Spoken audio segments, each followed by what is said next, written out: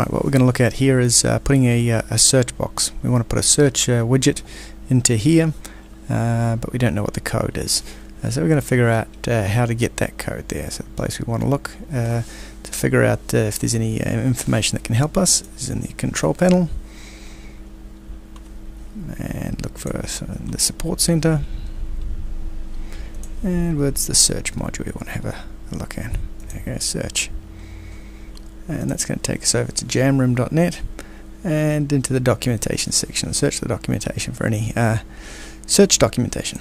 There is one that we want there, modules, search, and we've got the information there. What does it do? The search module adds search functionality to your site. That's what we're after. We want to come down here and have a look and see if there are any functions we can use for skin design. The functions that we can use in the skin are the same functions that we can use in the template code section. So after reading all that, we figure out that the one that we want is this one here, search form, and we grab that text, copy that, and we go back to our page that we want to add that into, edit this page, grab a widget, put one in there, and we don't want to put it into the editor side of things. This is for text.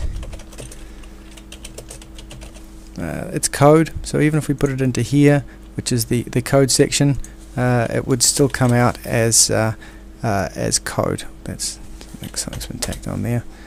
Okay, it'd come out as text. It'd just display there as text. We'll save that just to show what's happening. So it'll be printed out here, and it wouldn't be processed.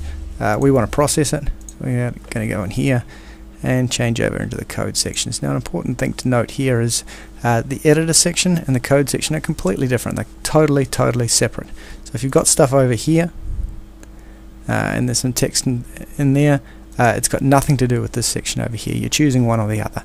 Either you want the editor or you want the code. And in this case, we want the code. So even if we've got code left over there in the editor section, it's not going to make any difference. What is being output here is just the code that we put in here.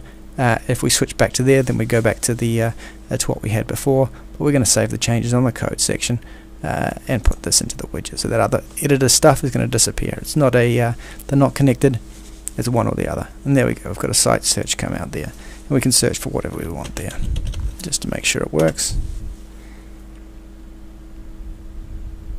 And there it is.